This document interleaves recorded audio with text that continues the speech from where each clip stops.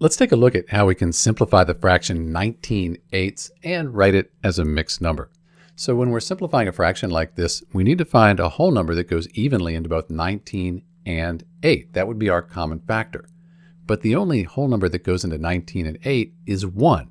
So you divide 19 by 1, divide 8 by 1, you get 19/8. That means that this is already simplified. We can't reduce this any further. But since we have this numerator here, greater than the denominator, we could write it as a mixed number. So let's try that. 8 goes into 19.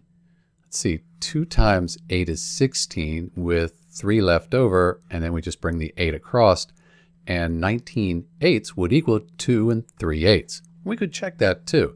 2 times 8 is 16, 16 plus 3, that's the 19, and then we keep the denominator the same.